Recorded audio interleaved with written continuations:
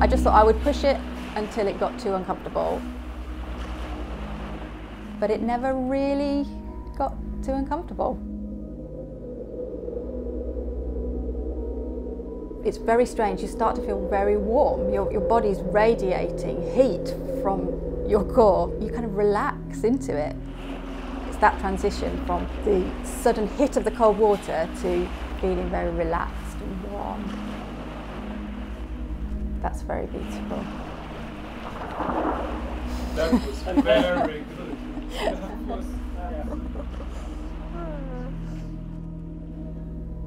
I knew that I would have to brave Tornaträsk because that would be the only water that was unfrozen for the longest period of time.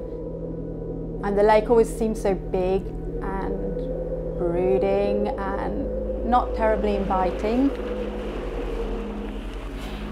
But I got in it and I swam.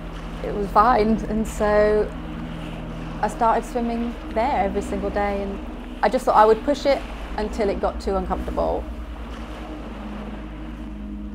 What I like about swimming outdoors, it's the only time really where you're 100% in the moment.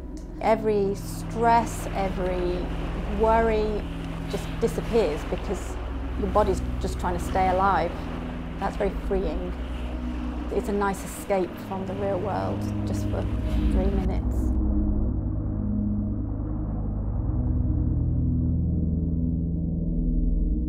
Every swim is different.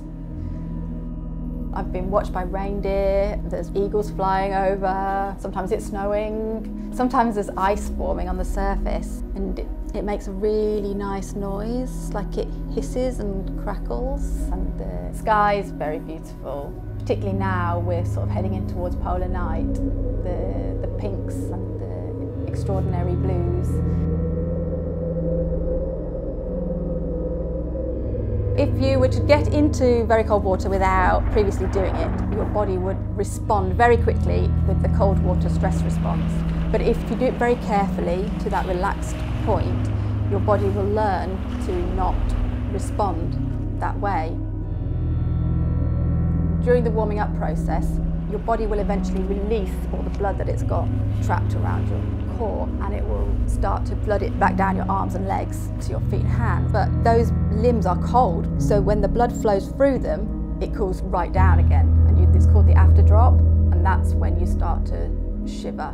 When that happens, you're somewhere warm, or you're exercising, or having a hot drink or something, because that can be the most scary part, because it can be quite violently shivering, and you know, a little bit of shivering is, you know, you've had a good swim. Och så tar vi bara gradängerna. Skrik och applådera nu!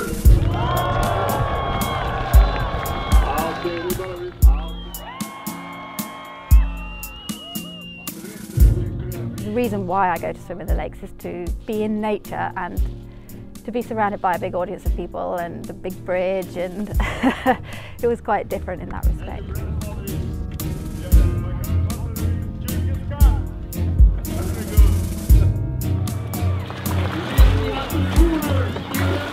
De internationella besökarna kommer för det är lite exotiskt. Mycket av vintersimmet genomförs ju där det är öppet vatten.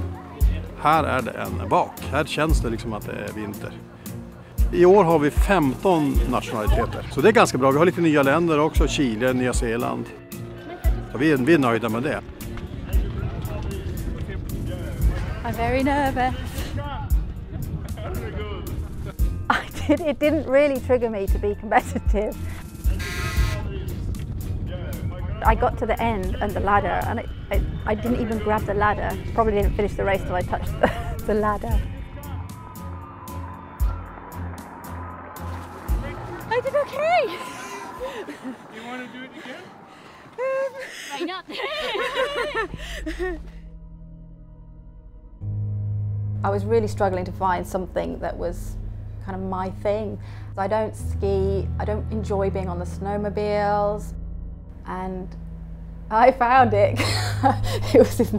Getting into the water was my thing.